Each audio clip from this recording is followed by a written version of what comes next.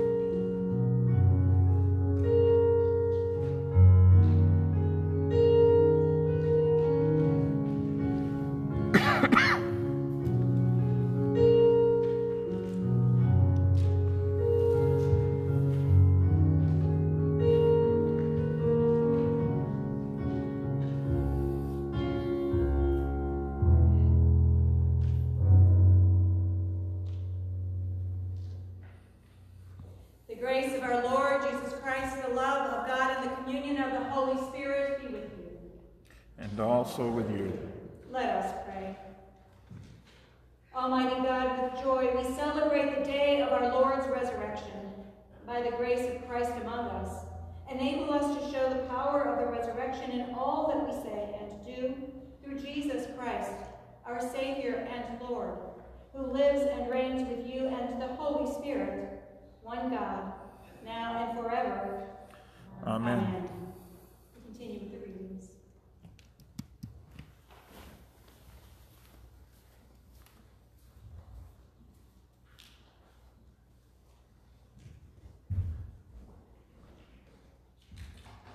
The first reading is from Acts, the 4th chapter, 32 through 35.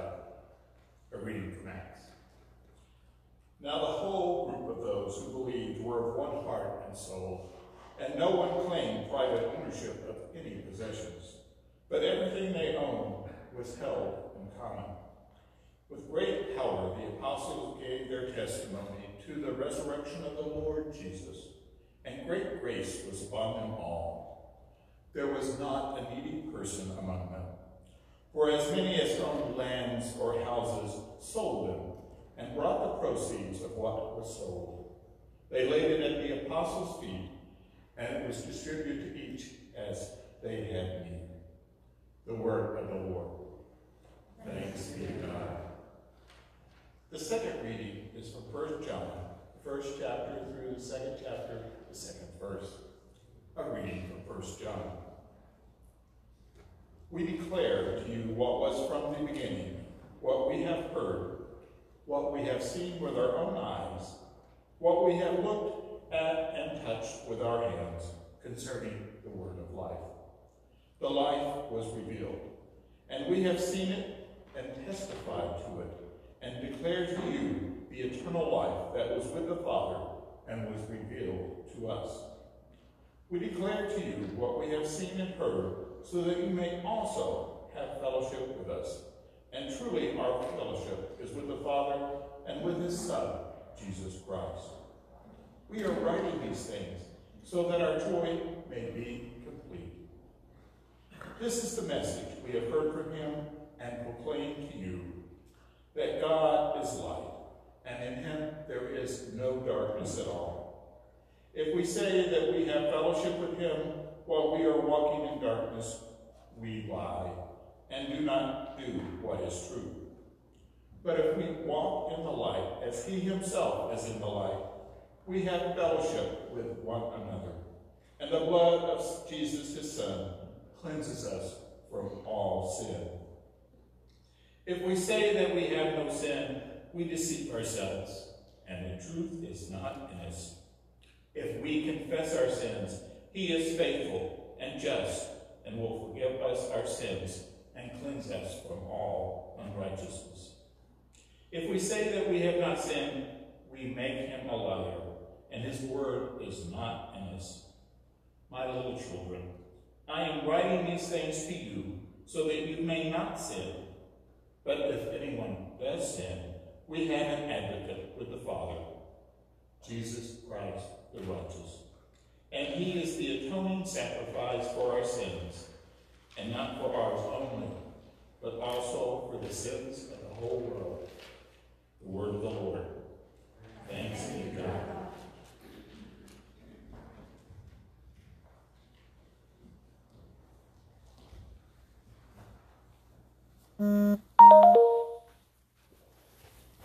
The Holy Gospel according to John, the 20th chapter.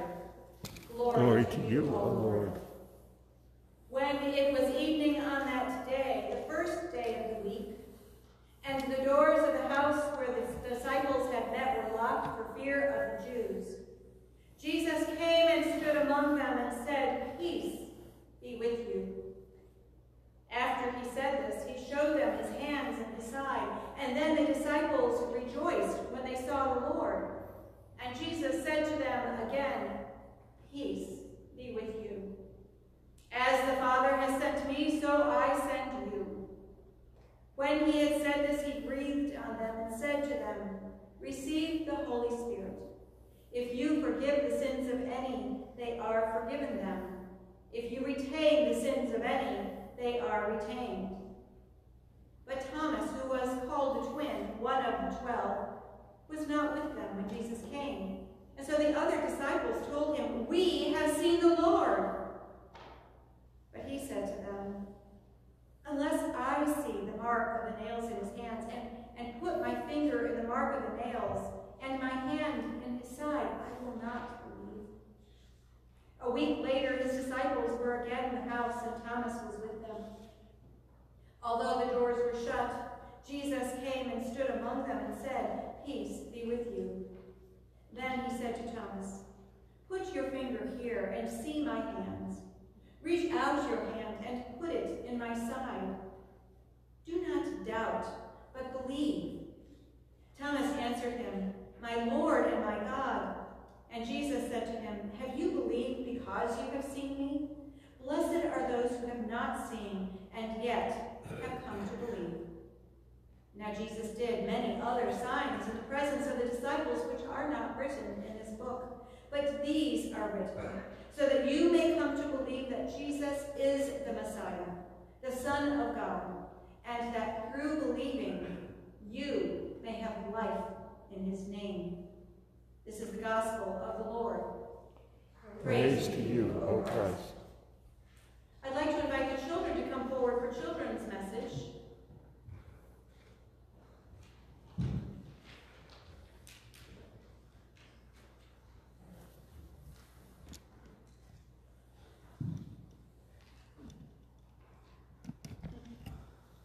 Trying to get out of the pew.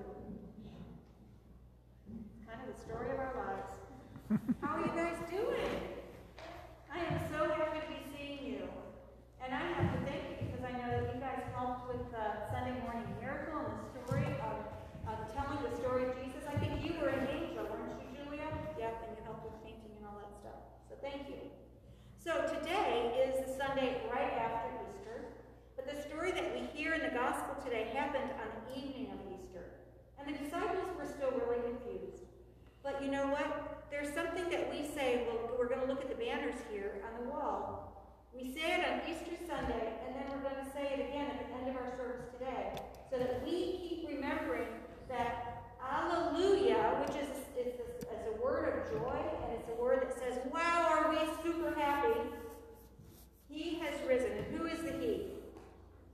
Jesus, exactly. And on the other side, it says, He is risen indeed. And a lot of times we follow that statement with, again, saying that word Alleluia. And before you leave the worship today, at the very, very end, you're going to say those words. And the reason we say them is that we need to keep remembering that our story doesn't end when we die.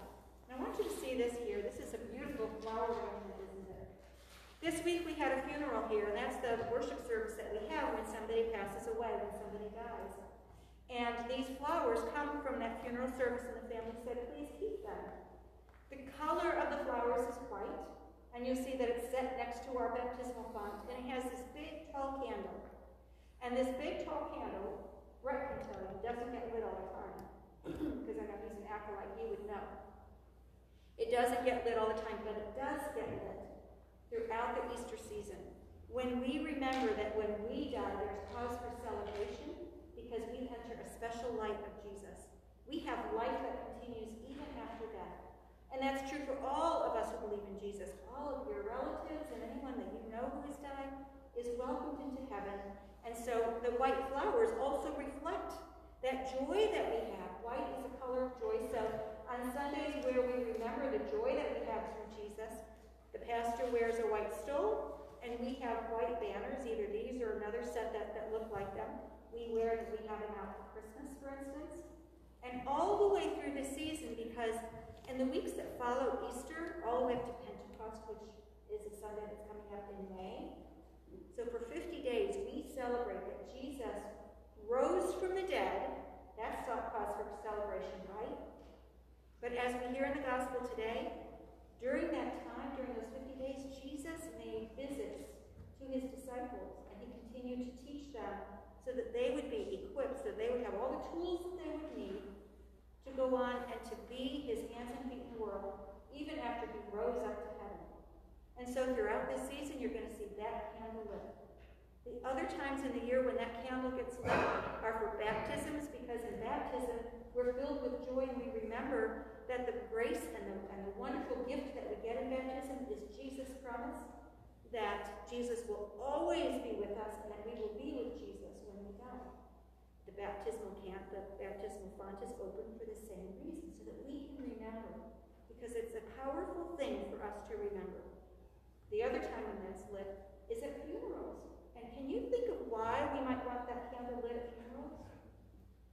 If we light it all the way through Easter to remember Jesus' resurrection and the promise we get through his resurrection, and if we light it for baptisms, why do we light it again at funerals? Can you think? Yeah, because people have died and we need to be reminded that they have a certain kind of joy that they're in now, because when we die, we have to go to heaven and we're with Jesus. So when you see the pastor wearing white, and when you see that candle lit, you can always remember that promise that Jesus is always with us. And we know that that promise is real because Jesus rose from the dead. And today in the gospel, and if you weren't listening to the gospel story, you might have your parents read to you again later. We begin to hear about how Jesus came and visited his disciples even after he died and rose again. Okay? So I want you to remember those things. Even though we're sad when somebody dies because we're going to miss them, we can also have a certain amount of joy, and that's what the flowers are about. And that's what the candle is about. And that's what the baptismal font promises us, leads us to. Okay? So we're going to pray in just a minute, and then on your way back to your seats, if you would like, very carefully, you can take one of those flowers out of the wreath there, and you can take it to your seat, okay? Just pull it gently out, okay? All right, so let's pray, and I'll ask everybody to repeat after the pastor. Dear Jesus. Dear Jesus. Thank you for the promise that you give us. Thank you for the promise that you give us. Because you rose from the dead. Because you rose from the dead. We will live. We will live. In a special way with you. In a special way with you. Forever. Forever. In the meantime. In the meantime. Bless our hands and our feet. Bless our hands and our feet. To be your disciples. To be your disciples. To do your work in the world. To do your work in the world. And to love. And to love. Amen. Amen. All right. You can each take I'll just stay here so that you can just pull gently out. It should come right. There you go. Okay. Very good. Whoops. You might want to take another one there, just in case.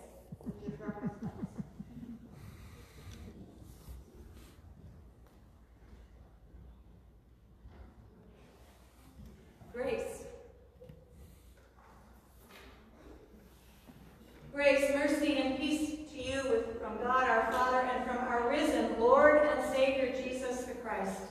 Amen. And the people of God say, Amen. Amen. So I wonder if any of you have had this experience. Several years ago, I was called for jury duty. Anybody here served jury duty or been called to jury duty? Well, it wasn't the first time I was called, but as it turned out, the 2 or 3 times I'd gotten that letter in the mail before, we had just moved or we were getting ready to move. And so we no longer were in the jurisdiction that was calling me into jury duty. And so this time that I'm talking about and I'm thinking about was one time when we were in one place and I got summoned for jury duty, and sure enough, I showed up and I ended up being selected on a jury, although I was an alternate on that jury. So it was the first time that I served, and I was a little bit grumpy about it. I think most of us, to be honest, are. There are some of us who are just fascinated by the process and feel that it's our civic duty, and so we don't mind. But I think that if that's you, you might just be in the minority. And so I found myself a little bit grumpy, but despite myself, I became intrigued by the case itself. It didn't take very long before there was something about this duty that I had been given to discern which side of the case would be able to prove its case, who was right and who was wrong, who would win and who would lose, meant something to me, and I took that duty then very seriously. Within our legal system, of course, we're told that one is considered innocent until proven guilty, and so that discernment of myself and my fellow jurors is a very important obligation and a very important duty to be honest. And so the charge to us all is that we come to the table like Switzerland, completely neutral on all sides, right? In essence, then, our duty at the very beginning of the case is to listen carefully, but until something has been proven to us beyond that reasonable doubt, we need to doubt the claims made by both sides in their opening arguments until we can see with our own eyes and hear with our own ears and decide with our own minds, through a preponderance of the evidence, what to believe, what the truth might be in this matter. Today we have a case like that with the disciples, and we have a case like that before us as Jesus. The risen Lord Jesus visits the disciples. As I told the children, it was the night that the women had gone to the tomb and had found it empty, and that evening the disciples sit in fear. They're huddled together behind locked doors, not sure what any of this means, still grieving the death of their beloved master. And Jesus then comes and stands before them. Whether he comes through the wall or through that locked door, we don't know, but he's standing before them. And no one has answered a knock on the door. But as he stands in front of them, first words that he utters are peace. Peace be with you. And then he shows them his hands and his side. And as they look upon his crucifixion wounds, they begin to get excited. They know that this has to be Jesus. Not only does it look like Jesus, but the evidence that they have in front of them is that this visage of Jesus is the one, Jesus is the one who was crucified, who bears the marks in his hands and his side and his feet. Here is Jesus, the one that they mourn, standing before them. And then he speaks again and again, the same words, peace be with you. As the Father sent me, so I send you. And with that, Jesus breathes. Jesus empowers the disciples by breathing the Spirit into them, and then offering up words to commission them to be his hands and his feet, doing his ministry, sharing his love, and serving the people whom God has given them to serve. Of course, we all know that there is this one disciple, Thomas, who is missing. And we can just imagine the scene when he returns. Thomas, you'll never believe it, the disciples say, because of course they're excited. Our Lord was here. He was standing right here, right in this very room, right in this very spot. And not only that, he spoke to us. We saw his wounds. It is truly he. And of course, we know the story. This is where Doubting Thomas earns that moniker, because he says in effect, sorry guys, you're right, I don't believe you. I can't believe you. It doesn't make any sense. It's too fantastical. You were just all overcome with your exhaustion, with the heat, with whatever, with your fear and your worry. It just can't be possible. But they insist all the more. No, we tell you it's true. We swear it. We have seen the Lord. So poor Thomas tells them that unless he sees those wounds for himself, unless he can put his finger in the wounds of the hands and of Jesus' hands and his own hand in Jesus' side, he can't believe. Because Thomas is just a logical kind of guy like a lot of us. What Thomas needs is evidence. Cold, hard evidence that proves to him beyond a reasonable doubt that what he sees is true and what he's heard is in fact factual. For him, without such evidence, the jury is still out. Without proof beyond a reasonable doubt, Thomas will not, cannot believe. Poor Thomas. I always have felt that he gets a bit of a bum rap here in the story as it's presented in our gospel today, because of course we have nicknamed him Doubting Thomas, whom we often judge to be the perfect example of faithlessness. And yet, truth be told, Thomas operates the same way that we all do in life. For most things, we need to see proof. how we survive, knowing what's factual, what's true, and what's not.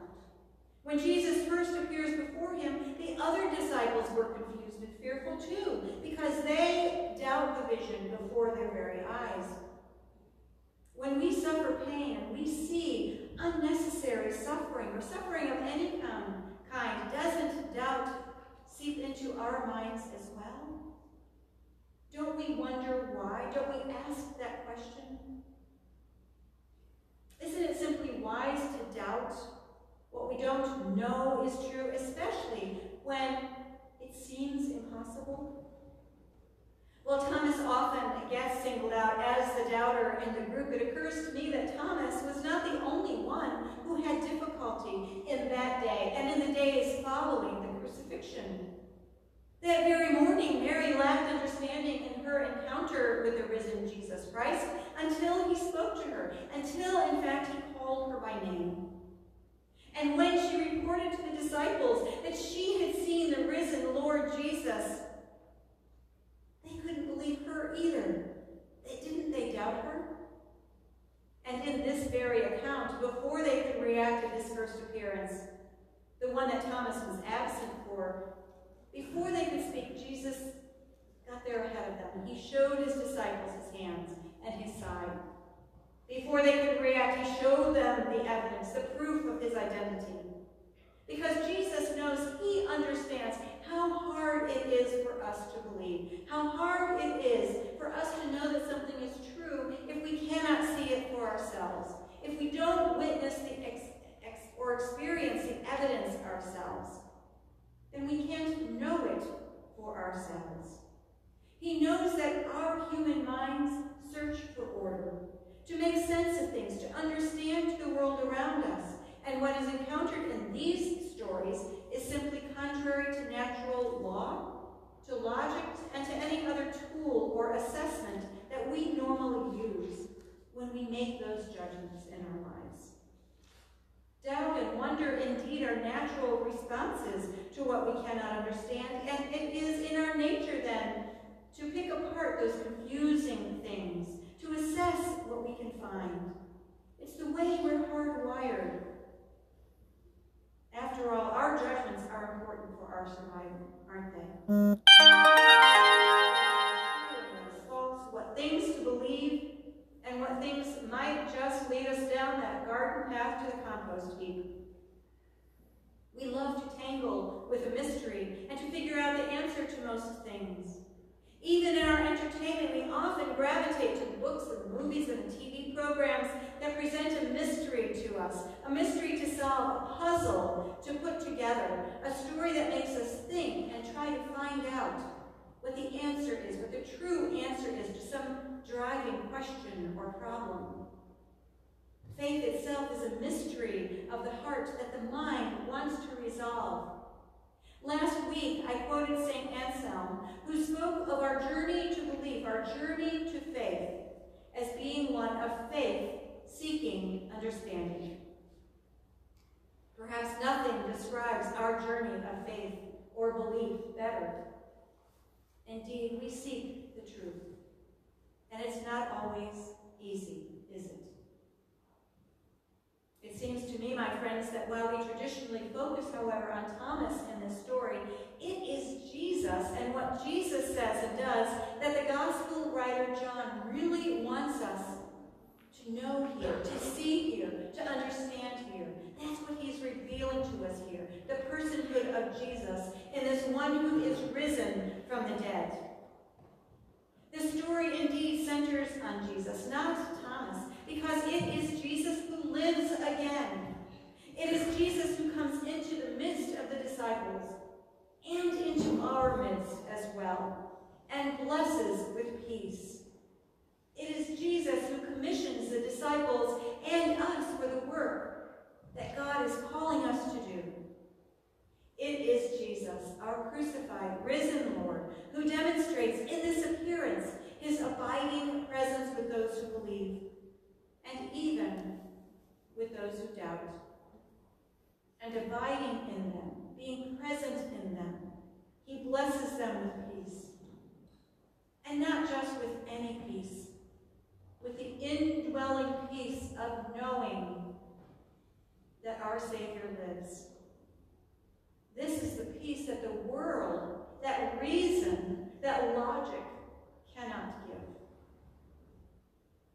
Jesus blesses them and us with life. For the gospel tells us that here, when Jesus visits the disciples in the upper room, he breathes new life into them as he equips them for mission. Back a couple of chapters in the Gospel of John, in the farewell discourses, Jesus promised his followers a life shaped by joy, the kind of joy that I described for the children, the joy that this candle and the baptismal font remind us of these color bright reminds us of.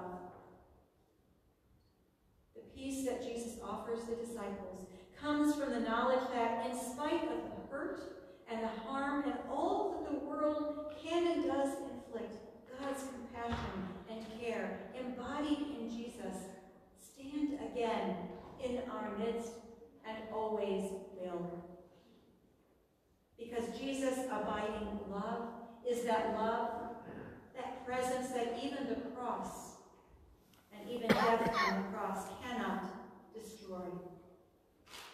At the heart of the story is that God makes available just what is needed for faith. Jesus doesn't become angry. He invites Thomas to satisfy his need. He doesn't limit the grace and mercy that he offers to those in the room. Instead, he promises to reveal God's presence to those in the future who come to believe and who love him, despite the fact that we do not see him, that we cannot place our hands and our fingers in his wounds. This is the way, my friends, that God works. Knowing how fragile our comprehension and faith can be, God provides a way for us to remain and abide in him. For this reason, Jesus came to live, die, and rise again. Jesus came into the world to bring light, to share God's revelatory word, and to bring us to everlasting life. No longer will sin and doubt define us. Not only is God present in the world, but God is present here and now. And God is present always and everywhere to meet our need. Through Jesus, God meets us in our doubt and provides the means of grace, the means of living and believing, even in the midst of our unbelief. Through the baptism for which we gave thanks today, and through this holy meal that we will share in just a while, that grace comes to us to strengthen our faith, to strengthen us in trust, and to nurture us in the way of believing. You see, God grants us faith itself in the person of the Holy Spirit, the breath of life, the advocate who works in us and with us and through us and for us. And God places us in the midst of community where we are nurtured and supported and can grow into the people that God intends us to be. Throughout the Gospel according to John, we are met with stories. John is a great storyteller. Here at the end of the text for today, John reveals why this is true. There is a grand purpose behind his writings, and it is this: so that you may come to believe that Jesus is the Messiah, the Son of God, and through believing that you will have life in his name. John is providing us evidence so that we might believe in Christ. No longer should we live in doubt. Instead, may we live in trust and faith that because Jesus lives, we shall share in the abundant life he came to bring. We don't know if Thomas actually touched Jesus' wounds, or whether he put his hands in Jesus' side. It seems doubtful that John would have left out a detail like that, but what we do know is that Thomas utters what is one of the strongest claims of faith found in the New Testament, when he says, "My Lord and my God." With these words, my friends, Thomas leaves no doubt of his judgment of the evidence. With these words, Thomas invites us to believe with him. He invites us to believe, to have faith, so that we might live always and forevermore in relationship with Jesus Christ. Amen.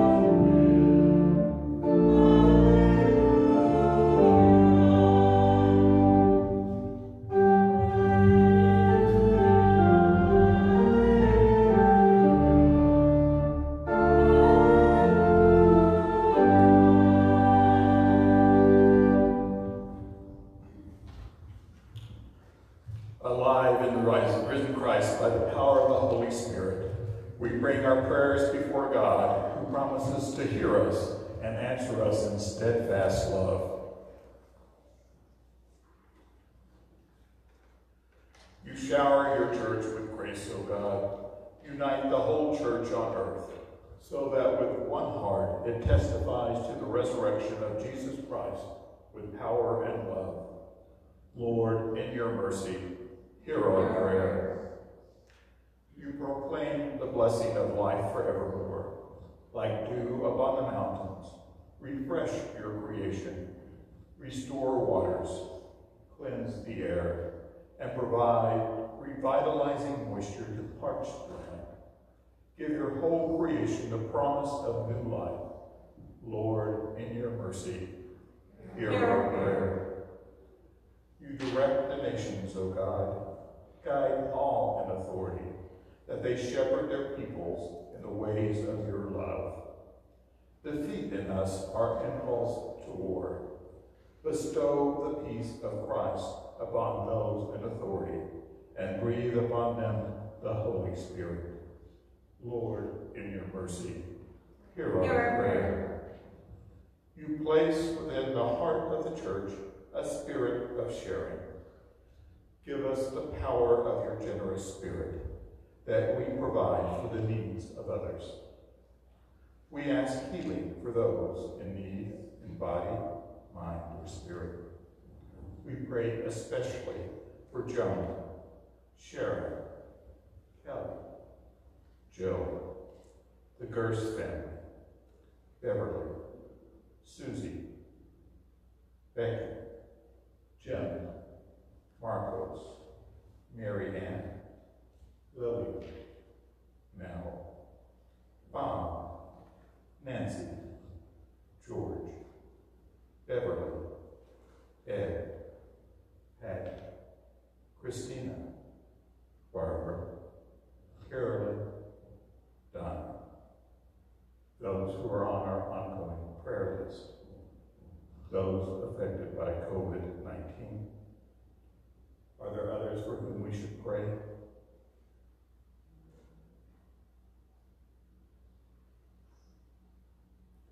Announce your peace to those who are lonely, hurting, suffering, or afraid. Lord, in your mercy, hear our prayer. You give us fellowship with one another in this faith community, Zion Lutheran Church. Shine the light of the risen Christ in our life together, so that we live in love for one another, and make our joy complete by the sharing of our love with our neighbors, both near and far. Lord, in your mercy, hear our prayer. You share the gift of eternal life. In thanksgiving and remembrance, we recall the lives and gifts of those who now live in endless joy, especially Rosa, Barb, Judy, and Bertha. Unite us with them in resurrection hope. Lord, in your mercy, hear our prayer. In the hope of new life in Christ, we raise our prayers to you, trusting in your never-ending goodness and mercy, through Jesus Christ our Lord. Amen. The peace of Christ be with you all. And also with you.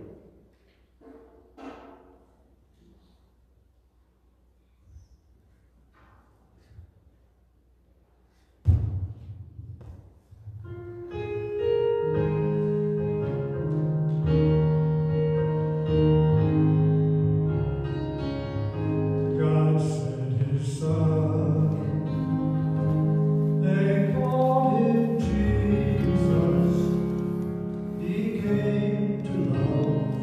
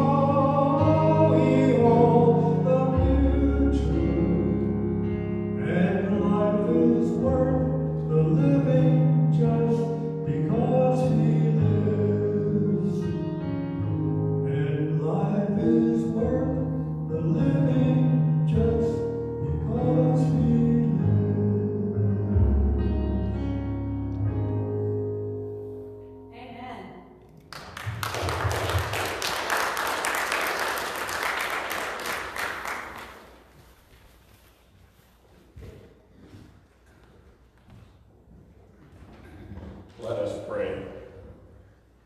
Blessed are you, O God, ruler of heaven and earth. You alone shower us with blessings and raise us to new life in Christ. Give us glad and generous hearts, ready to praise you with our offerings and responding to those in need. Through Jesus Christ, our Savior and Lord. Amen. Amen. The Lord be with you. And also with you. Lift up your hands.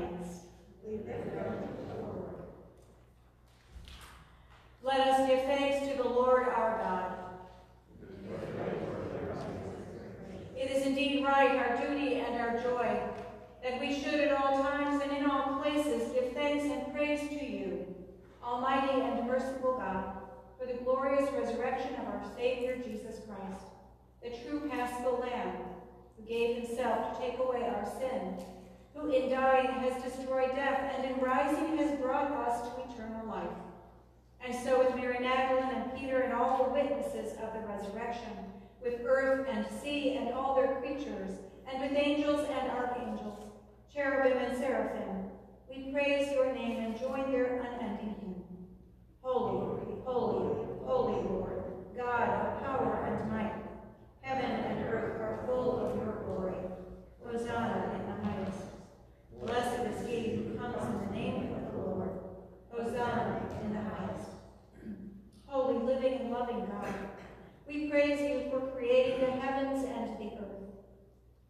We praise you for creating the heavens and the earth. We praise you for the ways in which you have created, called, formed, and blessed us throughout all of history.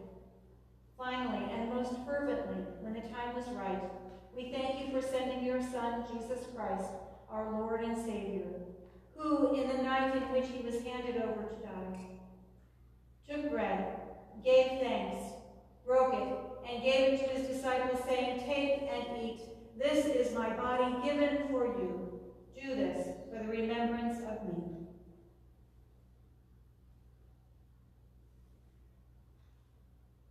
Again, after supper, he took the cup.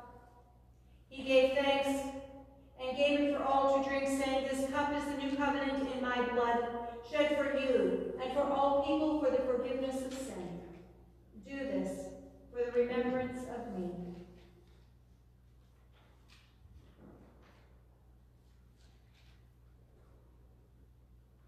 Remembering, therefore, his life-giving death and glorious resurrection, we await your promised life for all this dying world.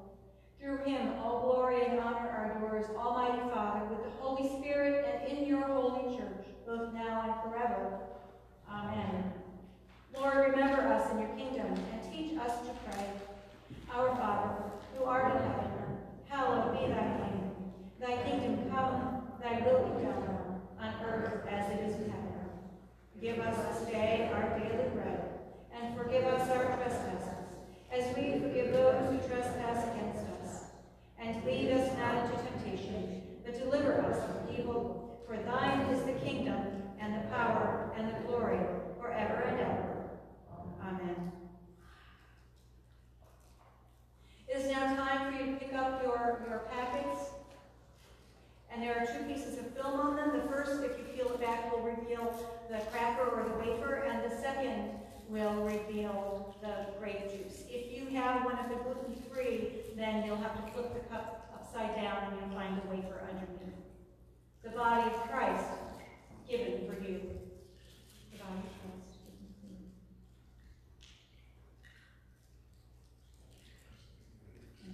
you. You'll reveal the grape juice then. The blood of Christ shed for you. The blood of Christ shed for you.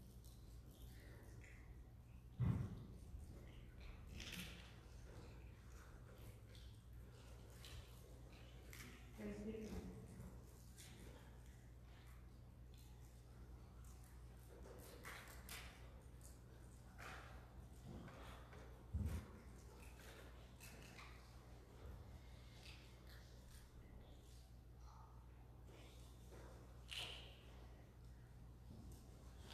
May God grant you grace and peace through this holy meal, the body and blood of our Lord and Savior, Jesus the Christ. And now we pray. We give you thanks, gracious God, that you have once again fed us with food beyond compare, the body and blood of Christ. Lead us from this place nourished and forgiven into your beloved vineyard, to do your holy work through Jesus Christ, and for his sake we pray. Amen.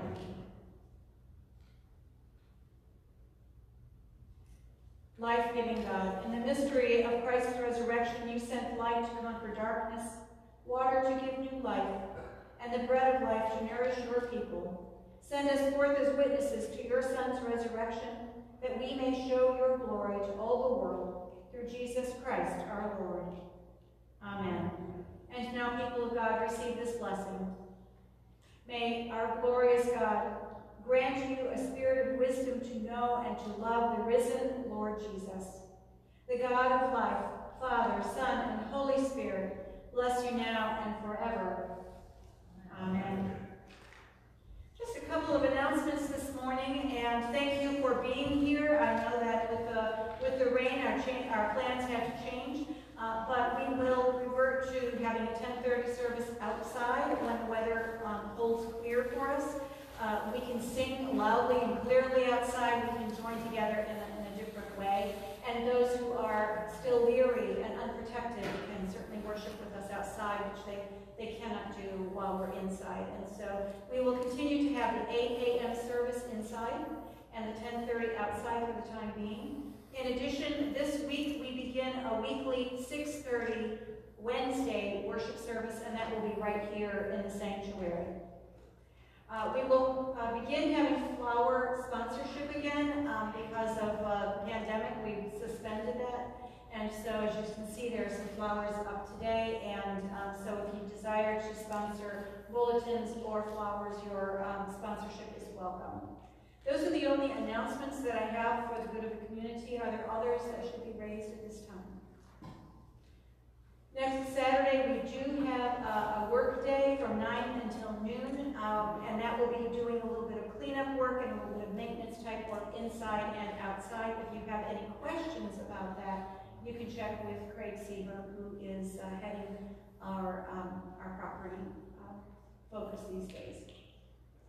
Our final song is God Will Make a Way.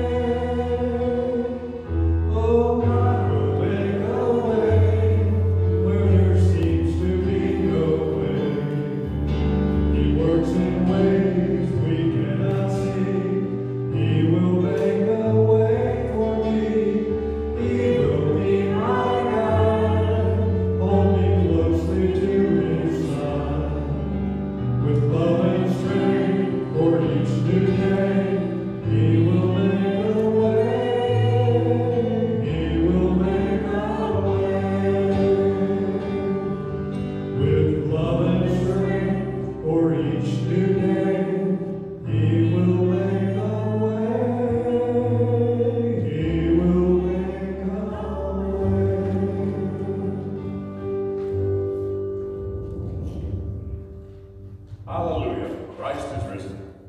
Christ is risen indeed. Hallelujah. Go in peace. Share the good news.